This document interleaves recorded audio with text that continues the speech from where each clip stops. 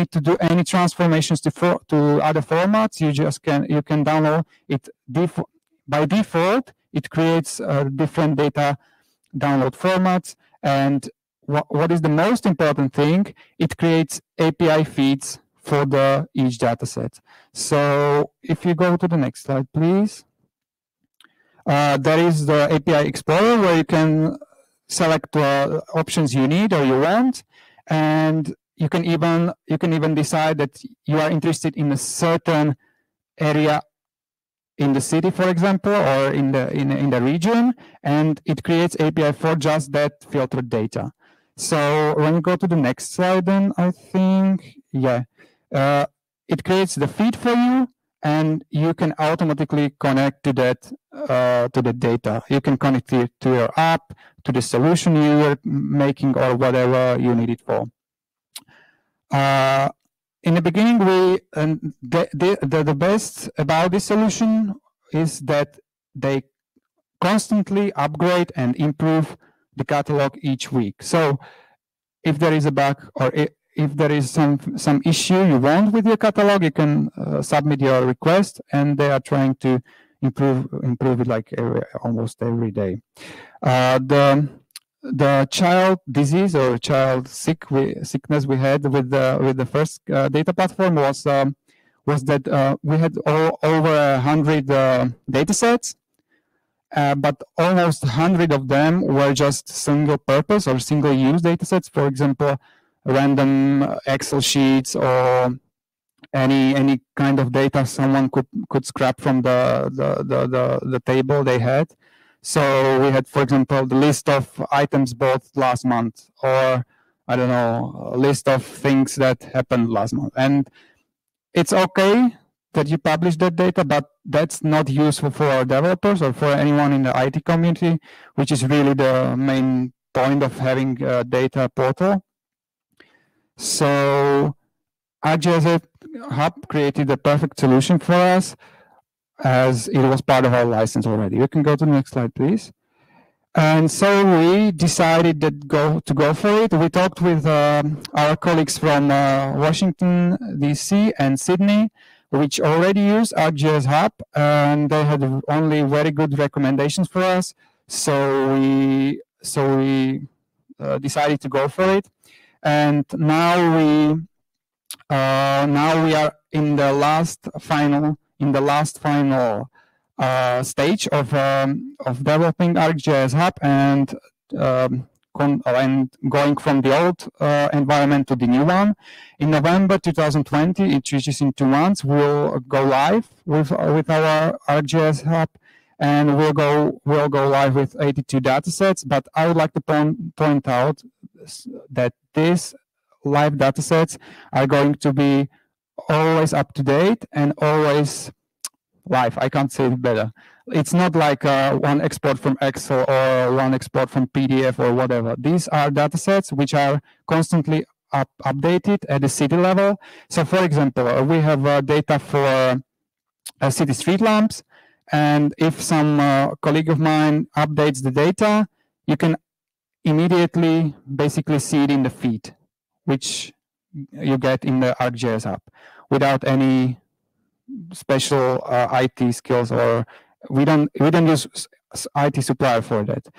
And the reason for that is because RUGGEDISED Hub itself has API, which is very, very easy to use, even for a layman like we are. And yeah, and another really good, this is the front page which of our new data hub, which should be live in November. And the catalog RUGGEDISED Hub comes with the possibility to build your own website without any need of coding or having IT skills. So basically, this is a low-cost solution for us, which is constantly under the control of IT team somewhere in the US, which don't pay any extra money, and we'll see how it goes. We hope to get next year to get also the sensory data to that RUGGEDISED Hub, because it allows for that through the combination of technologies of S3 as well. So hopefully, as you can see, we didn't use any special, we didn't use any specific solution from Lighthouse cities or cities from the RUGGEDISED project, but we have learned so much from them. They pointed us to the right way, and I think they confirmed our views about how the data platforms should be dealt with, that it helped us to shape the way we go in the future. And we hope it's going to be a bright future. Thank you.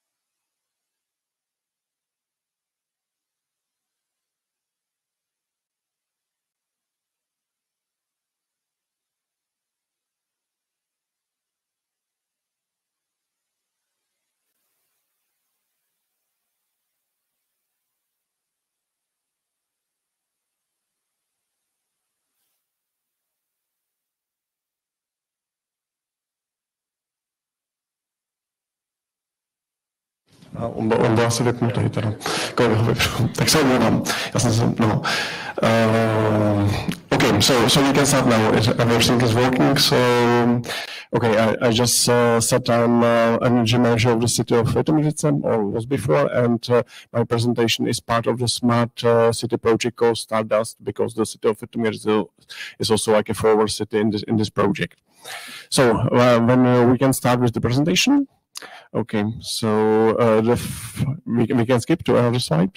So the first part will be about some energy management and energy policy in the municipality. So we can skip it to another slide, please.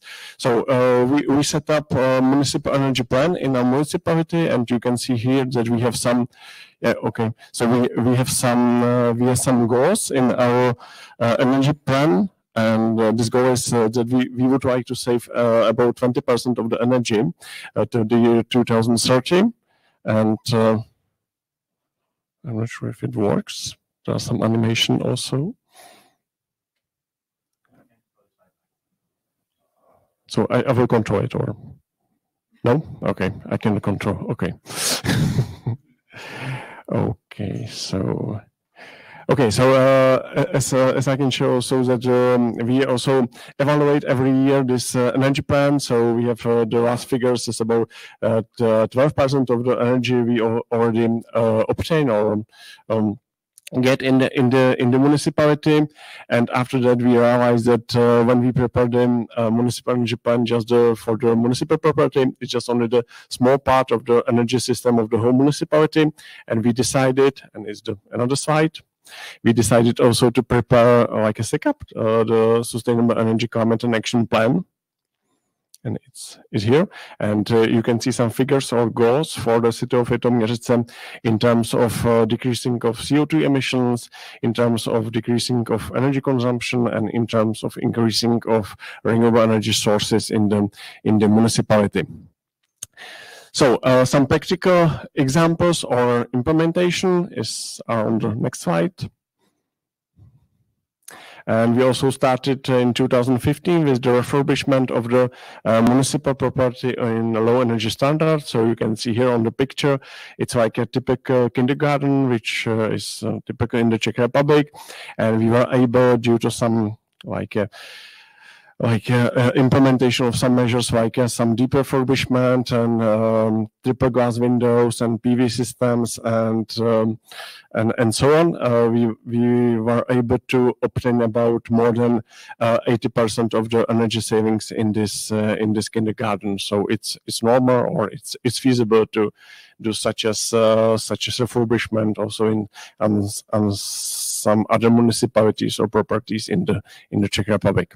Okay, and on the next slide we can see also I think you can skip soon and for the whole slide, because we already obtained some value of the energy savings, and we didn't want to leave this energy savings only in the municipal budget, and we had some effort to use this saved money also for the triggering of new measures or implementation of the new projects in the city of Litoměřice. So we prepared something which is called like an energy saving fund, and it works that every year we evaluate. It's number one, we evaluate energy savings for the whole municipal property. We subcontract from this energy savings the cost for the energy saving measures, and we get some net energy savings, and we divide this net energy savings into 4 parts in the budget. And first one is that 35% of these savings, which are like approved savings and measured savings, came to the municipal budget. 30% is going to the municipal companies or municipal organizations. So we would like, or we try to bit motivate municipal organization to take care about the energy. So if, for example, you are director of some kindergarten of the school in the city of Litoměřice, and you behave well in the terms of energy issues, and to save some money, you can get 30% of this energy savings back to your municipal to the budget of your organization. So it's something like a motivation in the for the municipal organization. 30% we allocate to the municipal to energy saving fund, and so this is just a part of the budget of our department, and from this money we can prepare some new project and invest into new projects and so on. And the last one is this 5%. It's distributed to the commission fund, and some people which are working on the energy issues are able to be a bit motivated financially for their work, and it's approved every year by our mayor. So on the last next slide, I will tell you a little bit more about them because, as we know already, and you also, that like a smart city project, it's mostly about, and it was mentioned also in the presentation, it's about the integration of some measures. So we decided to integrate some old project of the PV system on the municipal property with some new technologies. So I will describe you a little bit more about it. So we can go to next slide.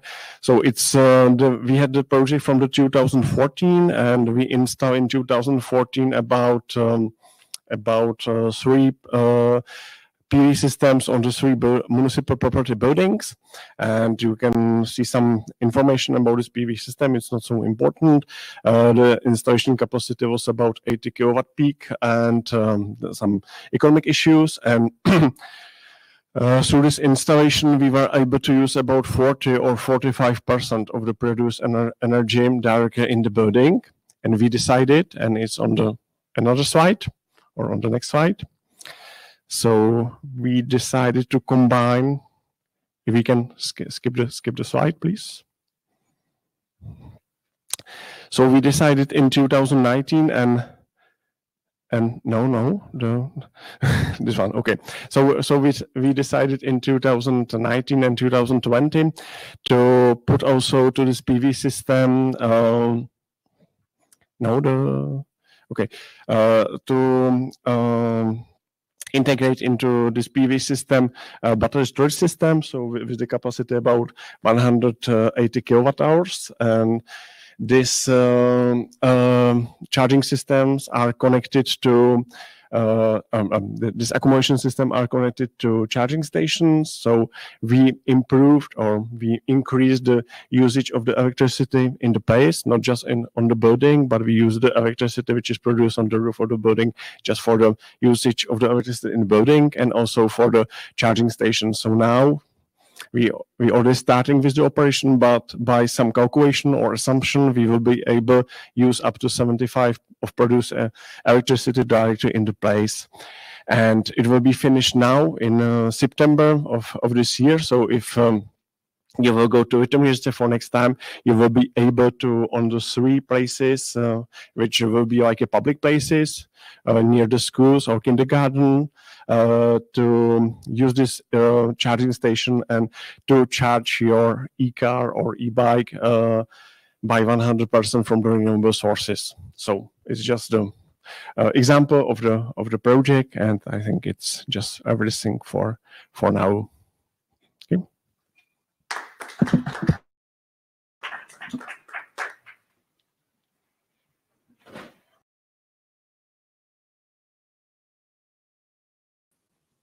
So then Jaroslav, for your introductions and presentations. We're doing a transition now to another space because we have two parallel little breakout sessions, of which one will be online. That's about Brno and EC-Nova and the progress and barriers in Brno for improving the data portal and Brno ID. While we'll have a physical offline discussion parallel to that about Litoměřice and the Smart Cities Information System, progress and barriers for improving the smart city work. So if everything goes well, we will have Esben in the other room, and that seems to be going the right way. We know from our speakers that everything is possible. I mean, if 85% energy demand reduction is possible, no problem, then we will make this shift also. So I will stop here and hope that we transfer to the other room.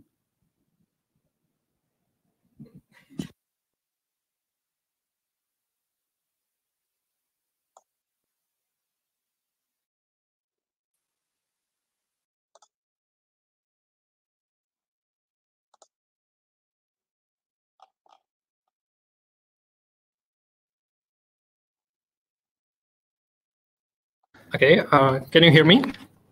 Yes. Probably. So good afternoon, everyone. My name is Martin Dvořák. I'm a GIS specialist working at the Brno City Hall, and I'm in charge of Brno data platform. As my colleague said, he mentioned just some general issues we were struggling with the data portal, and I'd like to tell you more about issues we are dealing with right now. I would like to start with explaining our general approach or general attitude, which is that we are focusing on open data. It means that those data has to be publicly available, publicly accessible, machine processable, licenses free, and so many other aspects related to open data. And we are building the open data portal. The current state at the Brno City Hall is that there are plenty of data sets which are locked in the city offices by each employees of the Brno. So we want to make those data sets open. What does it mean? It means that there is so many negotiations between us or my colleagues and those people, those employees of the Brno City Hall. We want to make them to public those data, and we are persuade them that it has benefits for both sides, for them as the owners and for the users who can easily access those data and work with them. It's one point. Another point or challenge is that we want to also involve city companies to share and public their own data at our city platform. It is much more complicated because they have based their own business on their own data. It's logical, but we want to make them persuade them to share their own data with us and to public them on our data portal. So far, we had like 5 or 6 good examples of sharing the private company's data at our data portal, and both sides were fully satisfied with it. Yep. Another issue or challenge right now, it's more technical, that we have to establish the connection between our portal and National Open Data Catalog, which is the necessary condition to make our data portal live, because those data are coming then to the National Open Data Portal, and from the National Open Data Portal it comes to the European Open Data Portal. So right now we are building feed. That means that those catalogs will be fully synchronized, and data will be harvested between each other. Another issue is that it is more, let's say, political. We want to, or we are following the Open Data Directive from the European Union, which came in our legislative, or which will come to our legislative next year probably, or will be implemented. And this direction identified so-called high-value datasets, which should be published with high priority. So we want to be ready for this implementation and try to identify those datasets as well. Another challenge is, let's say, more technical. Robert already mentioned that we are dealing with the sensory data. Those problematics like growing. I mean that there are so many sensors which are in the city, let's say meteorological, traffic sensors, and we want to integrate those sensors to our city data platform. That we bought a server which allows us to analyze, process, store this data, and make them public.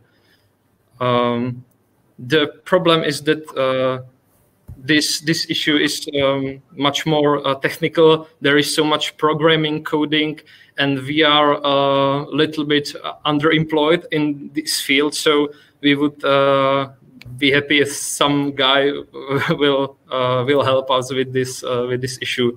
We are also testing some sensors or experimenting, because it doesn't mean that higher price doesn't mean higher quality or higher reliability. So we are also experimenting with this. I think this is all from my side. I'm looking for your questions. Okay, thank you very much, Martin, for your interesting presentations. Just in case if you don't know it yet, I leave you the link to the Brno data portal in the comment section on the left side on your screen. I must say, it's certainly a very fine job, and it's absolutely worth a look. And also a reminder to the audience, you can send your questions, comments, remarks, contributions anytime you want to the Q&A section. Not so much. On the left side of your screen, and I will read them out loud for everyone to hear as soon as possible. Okay, so now I hand over to Svetoslav Mihailov, Policy Officer at the European Commission in the Unit for Smart Mobility and Living at the European Commission's Directorate General for Communication Networks, Content and Technology. Mr. Mihailov, if you want to comment anything, make some remarks, or give your expert opinion on what Martin has just shown us, please go ahead. The floor is yours. Thank you.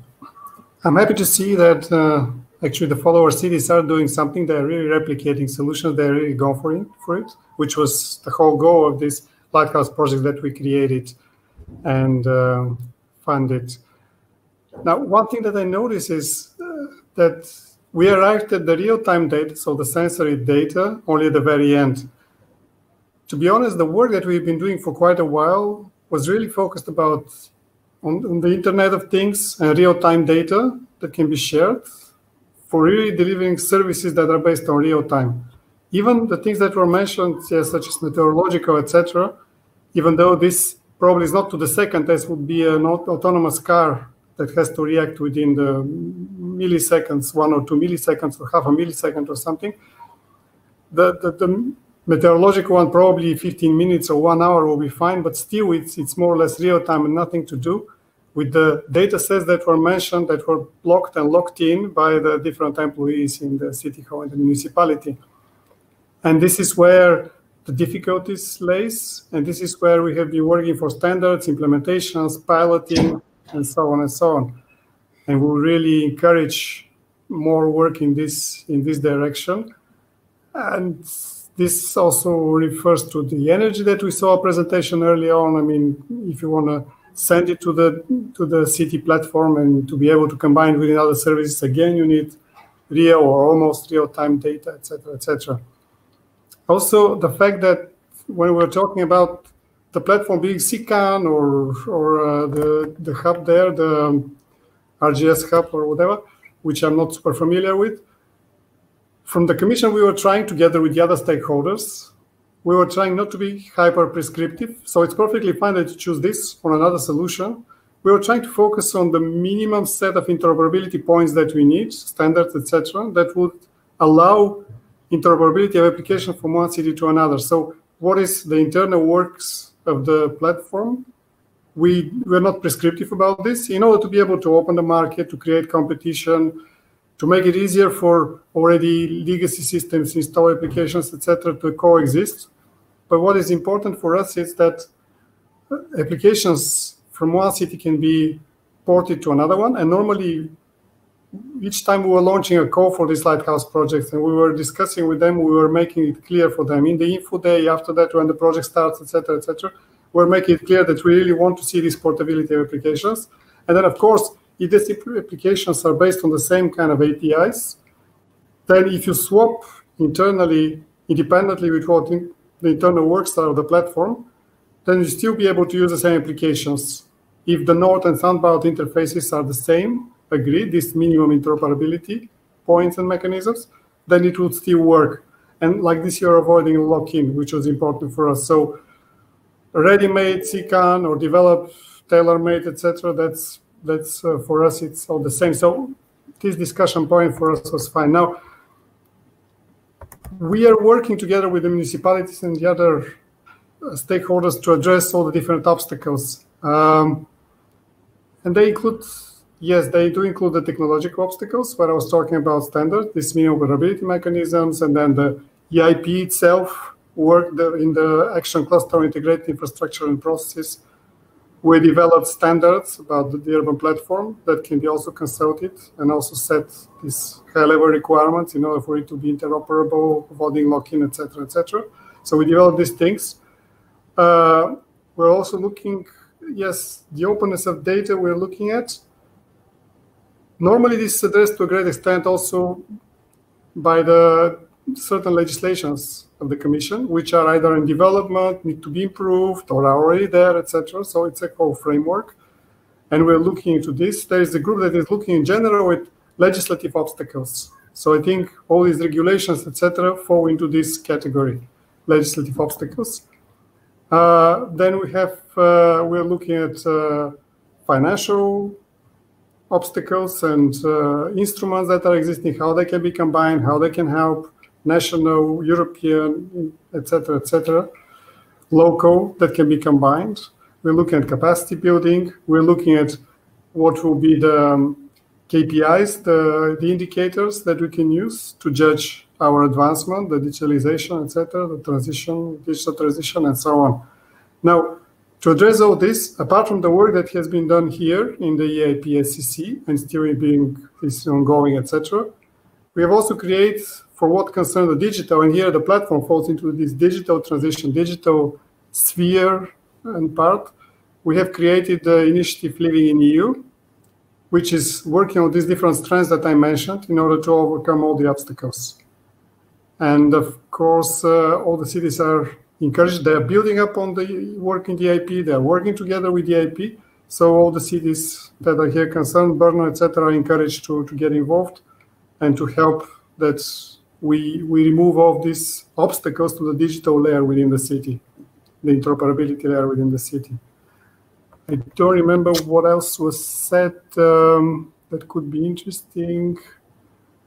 The data sets I already mentioned. It's good to have this multi-use, multi-purpose data sets that are standardized based. And there, when we talk, so on one side is technical standards, what I said, the APIs and so on. This is really for the platform interoperability, but at the same time, of course, well, we also have ontologies, such as the SAREF ontology that we developed, the data models, but also the format of the very data. We're also working there. And again, we're trying to make it interoperable and comparable among the different sectors and so on. So that's why we have also a data unit within DG Connect that is looking into these things and all the legislation, literally. There is a data strategy for the Commission that we have published on our, it was announced, etc.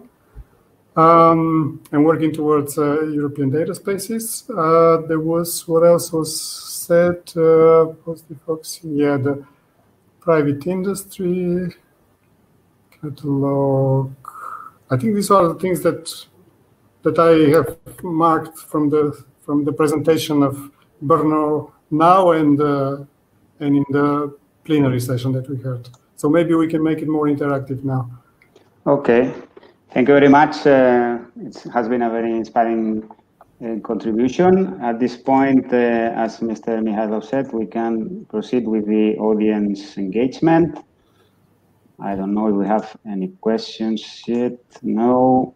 So I do have a question for Brno. It was made in the previous presentation by Daniela Torres.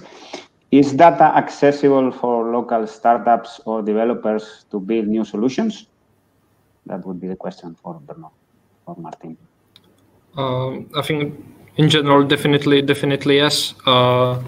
We are in general we would be happy if some startups will ask us about data or those data you can find easily in data.brno.cz. So yeah, feel free to download, to work with it, and if you have any questions related to some data sets, just write us or ask us directly. Okay, thank you. And so, okay, thanks. Daniela says thanks. And I have a question myself also for Brno. In a ruggedized replication report, the colleagues from the Brno City municipality said that they gain valuable insights from their counterparts in the Lighthouse City of Glasgow on a study visit to help implement the open data platform. Can you say to what extent it helped? So to say, what challenges, what hurdles seem much easier after that study visit? Thanks for this question. My colleague already mentioned it a bit. The general output of this visit was that we skipped the solution of CCAN data storage, because they already were familiar with that and they just went out of this solution. Another output of this meeting was that they had many, let's say, applications for citizens, which or in general we get inspired by some GIS application which they already created in the city of Glasgow. So we just copied those or replicated this GIS maps or applications to our data portal. But the main output was that we just skipped the CCAN and moved to the ArcGIS hub, which suits us much more well. Mm-hmm. Okay, I see. Thank you. Also, it seems that the audience is not engaging with us, so I keep asking myself questions to both of you. I would ask Mr. Mihailov if you have seen any differences between the Lighthouse cities and the fellow cities approach with regard to the urban data platforms. any major differences? To be honest, I haven't looked in this kind of way to really split them in Lighthouse and followers and how they're doing it. Mm-hmm. But if I am to give opinion, of course, because the funding was there for the Lighthouse project, and especially the first several calls, it was part of the call that they have to deliver on urban platforms.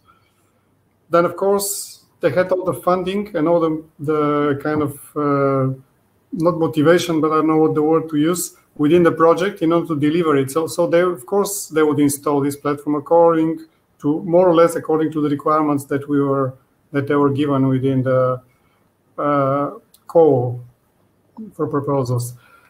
Of course, the follower cities have to manage it in a different way, not having the same amount of funding and testing it.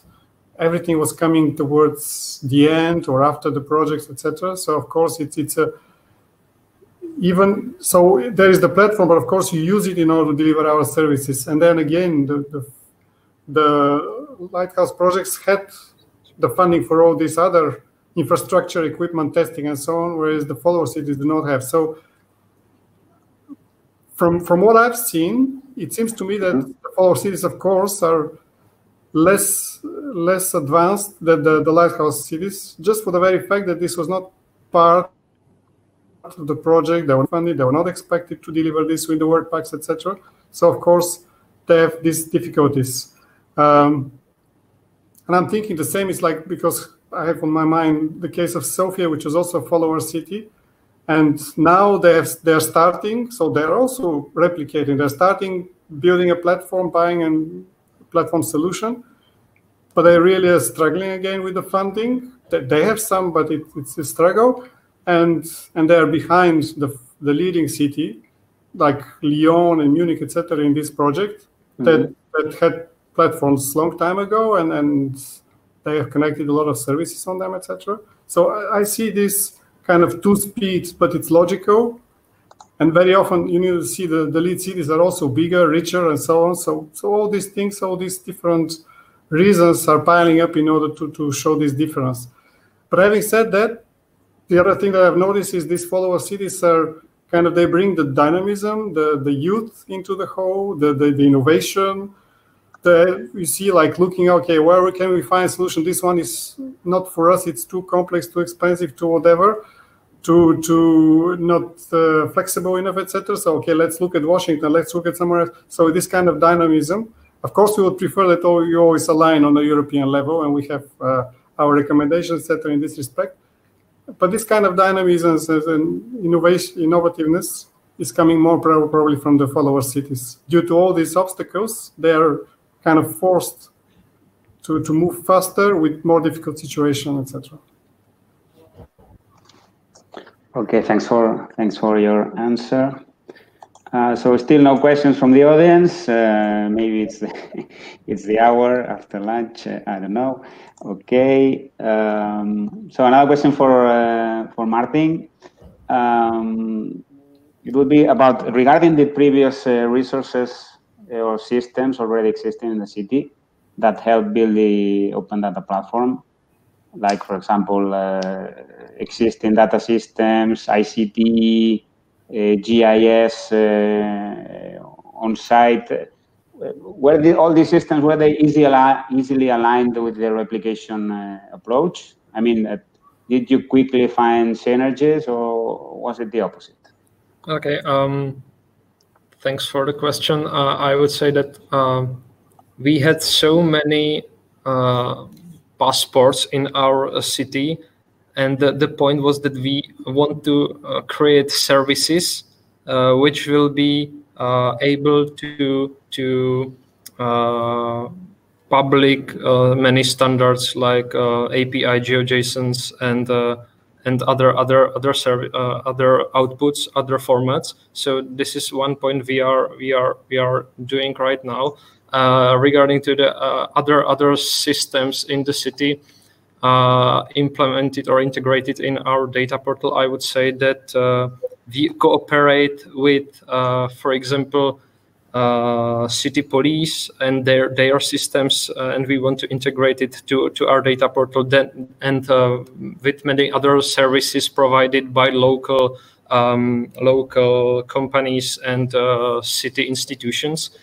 So in general, I would say that there are many systems, but we have to pick up some which are like most useful for us. So we most of the time we only pick some services and integrate them to our portal, and doesn't matter if it's from a local company or some city institution or from citizens. We just cooperate with everyone almost. No. Okay, and did you find it difficult to integrate the systems or not? In the new platform we are building right now, there are many connectors which which are standardized, like API, JSON feed, XML feed, and so on. So this server is able to communicate with various types of services and other systems. So it's much easier than before, when it was necessary to store those services in the CCAN catalog, and then you have to manually download it if you want to work with some kind of data. So nowadays it's much easier to integrate the various types of services or data to our data platform. Oh, okay. Thanks for your answer.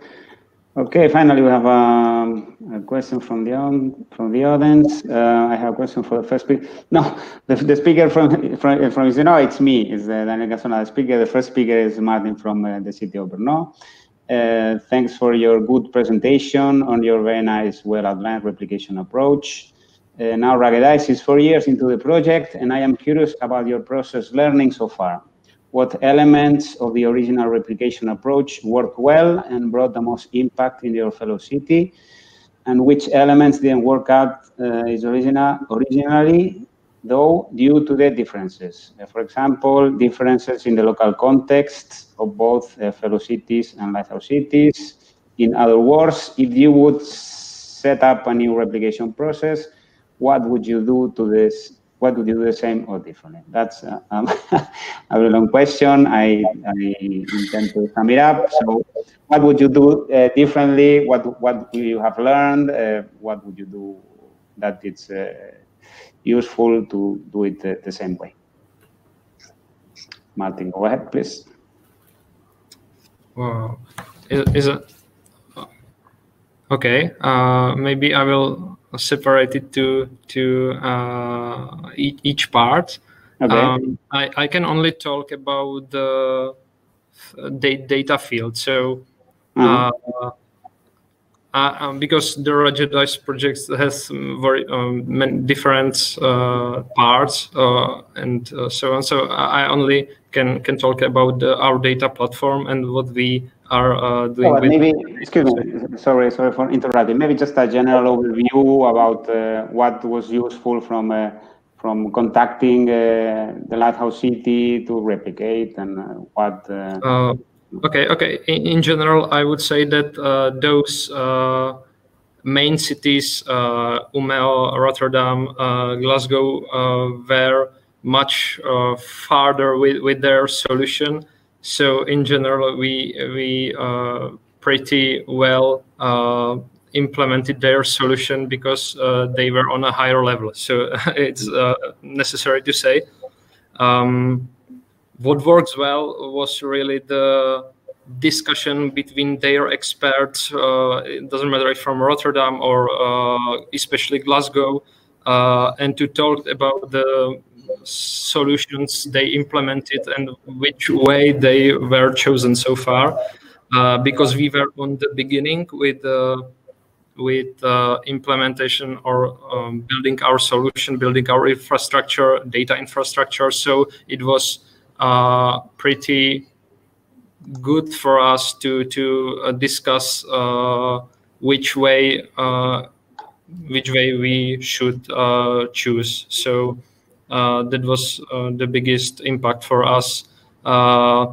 It's also good to say that from guys from Glasgow, we are still in touch. We are still mailing and messages. So, and also with other cities all around Europe, we are still in touch. Not even from RUGGEDISED, but the discussion and the sharing the knowledge is the best part of these projects in general. No, okay. And what about the difference in the local context? Has it been a problem at some point or not? Yeah, definitely. It's based that we in the Brno in the data platform, we are the GIS specialist. We are specialized for spatial data, and in other cities they are more focused or building ICT infrastructure in general. So I would say that this is the main difference between the city of Brno and other cities, because we in the department of Brno are geographers or GIS specialists or we are familiar with the spatial data. So we were mostly focusing on those spatial data sets and build to make the infrastructure specialized for those spatial data. In other cities, I would say that they were more into building the complex ICT systems instead of focusing on some special field. Great. Thanks for your answer. I hope that that answers the doubts that Roel. I hope that I'm pronouncing it fairly well asked. And we have another question from Daniela. No, that's not this one. This other one. Okay. She says that at eClay, some cities would like to replicate the development of urban data platforms for increased energy management in buildings. Can you share some experiences of managing energy data in the platform in Brno or some other cities that you know of, and how the process of capturing energy data took place, in case you have an answer about the previous question? Okay. I would say we are not working with those energy management in the buildings because this is still far away from the state where we are right now. I only know that in Rotterdam they are pretty good at it, and they established the special platform where they are monitoring the building energy systems, which is quite nice to see. But right now we are focusing more to build the infrastructure for us, which is like basic infrastructure, the basic data infrastructure for us, and this is probably the farther step for us to maybe implement or copy their solution of energy bill to Brno to replicate it. But so far we do not have experience with it. Okay. Thank you very much. Okay, as we're approaching the end of this workshop, okay, I would like to ask Mr. Mikhailov whether he has general advice or comments about the open data platforms, in the cities. And an additional question would be if you at the Commission consider or view differences regarding the information that is managed in these data platforms, for example, energy or personal data and so on. Yeah, so the advice, again, I said it also in my previous comment, on a technical level, standards, etc. We have worked, as I mentioned, within the action cluster of the EIP. So we have created a standard that became a standard of DIN, and then from there to ISO, ISC, ITU, etc. was brought. So this, then based on it, we have developed in another project synchronicity, the minimum interoperability mechanisms, where again we are talking, it was mentioned JSON here. Yes, JSON LD, I suppose. JSON LD is the base of NGSI LD, which is the API that we recommend, and it's standardized by REDC as well. So for this kind of, so we advise them to follow this kind of standards. Then what were the, so one was the advice to the cities. Of course, we want them to get engaged in these initiatives that I mentioned. And then from there, we have also, up until now, the project that I mentioned, I mean, the Lighthouse projects, and then the synchronicity, large-scale IoT pilot, the Espresso project that created this document together with the action cluster, etc., which was part of the family of Lighthouse projects, SCC1, together in the same SCC family. Etc. All these were part of Horizon 2020. Now we're going into the new framework period. So of course, all the cities now can apply for funding under the new financial framework. And there, talk in a second. I just need to wrap up. Okay, we have an interruption here. Yeah. So yeah, please continue. Yes. So there we have on one side Horizon Europe, which is the continuation of Horizon 2020, and within it we are preparing calls also for, again, for platforms, but kind of next generation. We want to see the further development there, coupled with digital twins and all the other developments. We have some money for coordination and support, etc. So within Horizon Europe, there is a mission on climate neutral and smart cities, which you have heard many times today about these days as well, and you know well.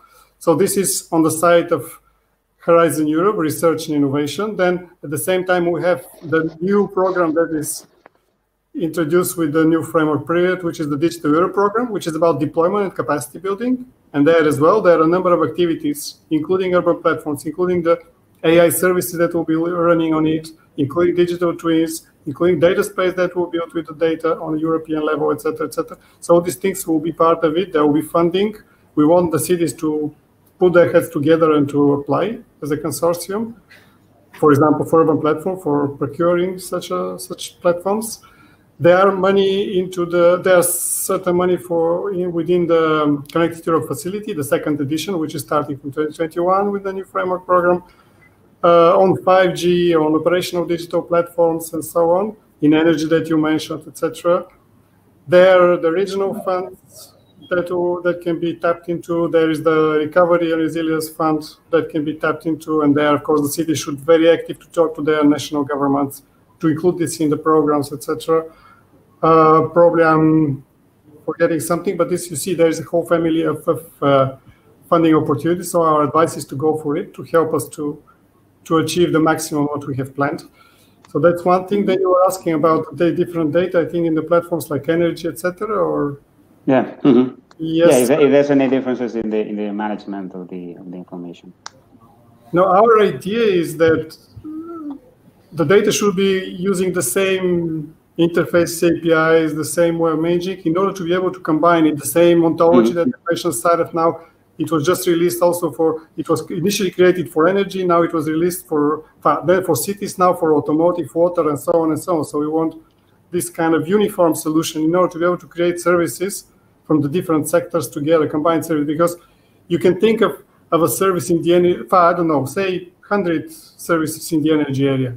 But if you combine mobility and energy, you'll come up with 10,000 maybe, because the very combination will spur the possible service that will appear. So for us, we really want to see that all these data solutions for the energy, mobility, health, waste, water, etc., all these areas follow the same principles, technically, ontologically, semantically, data-wise, format, and so on, in order to, if you want some type, maybe using, the same connectivity probably, etc., like the 5G and so on, in order, first of all, to decrease the cost of deployment, to increase the commoditization of the whole solution.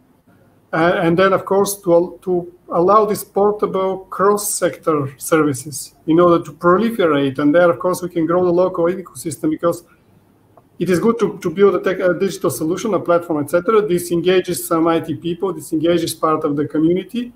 But if you create this ecosystem, these possibilities for services and so on, then you engage the whole ICT ecosystem with all these startups, etc., and then you push the economy. So this is our kind of goal, and of course we want to achieve the cutting edge in this ICT with the whole process, because Europe is kind of not really trailing the other two superpowers in the technology, which are the US and China, that we want to do it our way and to be the leaders. We have been in the past. We want to maintain this and to bring it to the future. Okay, yeah, that would be great. Thanks for your answer and for this great piece of advice. And okay, Roel is answering is thanking your response, your answer from before, Martin, and he says that he understands that especially the relationship building between city experts has allowed you to learn directly and find each other also directly. Well, I can answer that. That's absolutely true. No? It's one of the main pillars of replication is to have this, to build this relationship and to work together, to learn from each other, and to go ahead with the replication process, maybe with human touch. I don't know if you agree, Martin. Yeah, totally. Yeah. Okay, great. I don't know if we're running out of time. Before we are kicked out, I would like to thank Martin and the people of Brno and Svetozla for sharing their views with us. Thanks also to the audience for a very nice session. And before heading back to the lobby, I just want to remind you that recordings of the session will be made available online. You may also contact directly the participants for further interactions. And that is all. Thank you very much. And goodbye. Ciao. Yep. Bye. See you.